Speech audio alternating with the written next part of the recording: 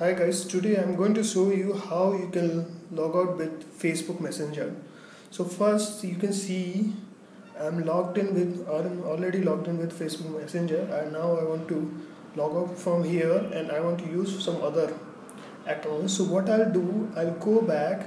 Now I'll go to mobile setting.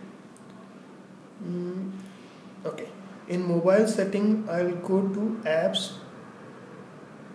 Here I'll go to Facebook Messenger. Yeah. Now here we have clear data and clear cache. First I'll go for clear data. It will ask delete your app data or not. So I'll say okay.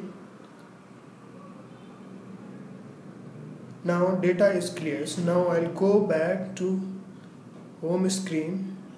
Here I again tap on Facebook Messenger.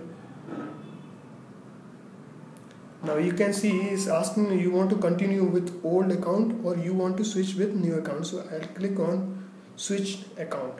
So again you can give your email and password, you say continue, you can log in with new account.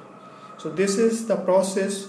You can easily log off from Facebook Messenger because Facebook Messenger doesn't provide any log off button. So you can follow this procedure and you can use some other account.